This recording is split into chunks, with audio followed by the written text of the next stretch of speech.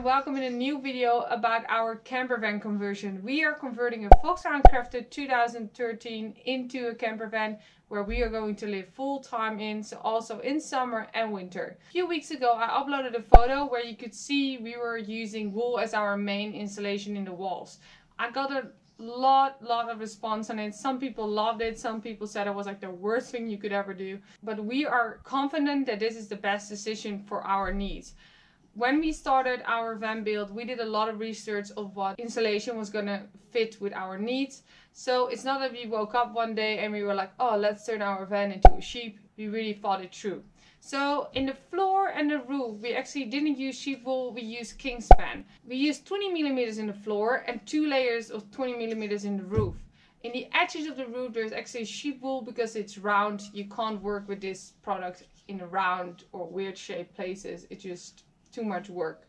The 20mm Kingspan has a RD of 0.95. That's really high, especially for a thin product like this. Really good insulator. So also, because you don't want to use a lot of height in your van, it's perfect to use only 20mm because this makes your floor a lot thinner than if you use like sheep wool in the floor.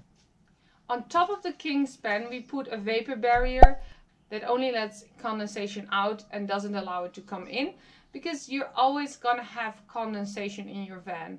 Always. Because it's metal and it's just gonna happen. And now it's time to start talking about the wool, because I got so much comments. I actually did even more research than I did before already, and I actually wanted to do some tests. So I got water here, I even got a lighter.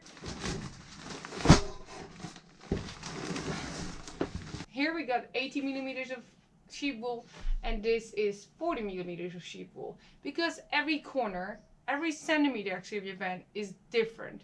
Sometimes it's round, sometimes it's square. It's just all so differently. Because in the back of the van, I could only do 1 layer of 40mm, but here in the front, I could easily put 80 in, even a little bit more. So that is sometimes I ripped it apart and I put an extra layer on top of it.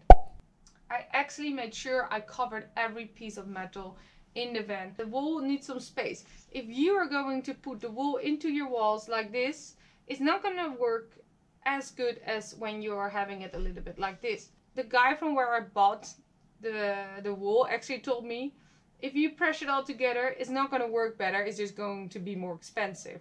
So that was actually really smart. If you have like little corners and edges, I was working with a stick and I was pressing it in, but don't press it too hard together, because then it will just be pushed together and not work as well. There are a few things that are making the wool so nice to work with.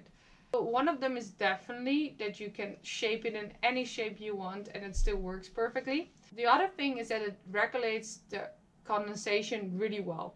The wool can actually carry 33% of its own weight in condensation without compromising on his insulation skills.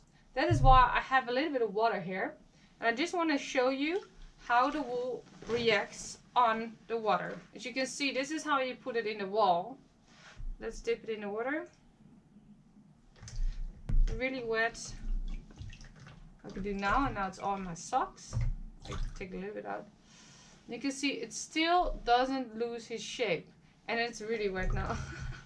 That's way too much. That will not happen in your van. So you can see, even if I have a lot of water in it, it doesn't lose its shape. Press it and it will just bounce back. So as you can see, it's actually dry again. I'm really impressed because I put a lot of water on it. So you should not expect that it's actually absorbing it that quickly. What the wool does is that it absorbs the water, and once it can let go of the condensation, it will let go of it slowly. So that makes sure that you will not need to worry about a little bit of condensation in your walls. And it's just disappeared. It's just awesome.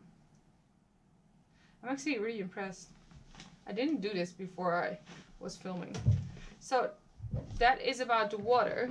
Next to that, it is insulating super nicely. It can handle condensation. It's also a really nice sound barrier. The moment I put in the wool insulation, I was so impressed by the way that the sound was in the van. It's so much nicer. And I'm not going to say it's like a perfect sound barrier, because you're always gonna hear the sounds of outside, but just the noise in the van is really nice. So the second test I'm going to do is the one with fire. So that's the most excited one. So I just like to show how it reacts on a normal flame, because it's just nice to do. I don't know if you're gonna learn anything from it, it's just nice to do.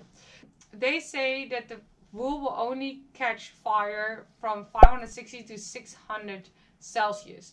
They also say that if you put a flame next to it, the wool will actually burn away from it. It will not drip. It will just burn away from it and smoke a little bit, and that's it. So that's why we're gonna try it. This is not the wet wool, huh? Just to be sure. This is dry.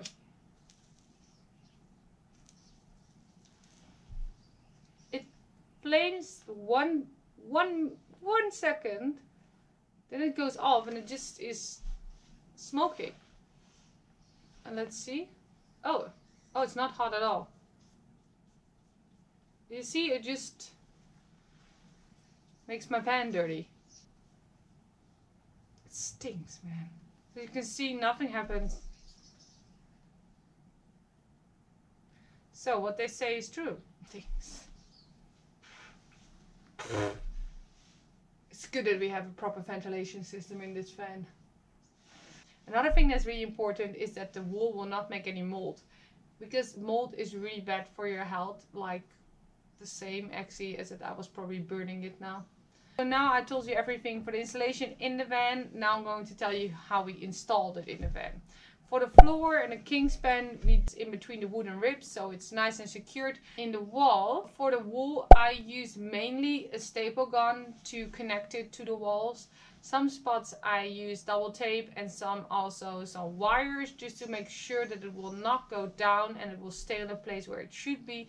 But I think the staple gun actually did the most of it and will be helping the most. So for the roof and the floor we used a vapor barrier, but for the wall you don't need a vapor barrier, so we didn't do it. We also didn't put any ventilation strips. I talked to a lot of people that use wool insulation. They say there is no ventilation needed.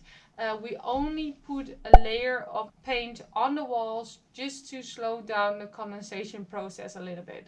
But yeah, the wool can handle 33% of its own weight, so a little bit condensation will not be a problem. I hope you enjoyed the video of me burning some wool and putting it into water and throwing some stuff around. If you did, please like and subscribe on our channel. We will be uploading everything about what we are doing in the van, from the electricity to the plumbing to the solar panel to the bed frame. Everything will be on our channel, so please subscribe and don't miss out on anything. See you next time. Bye!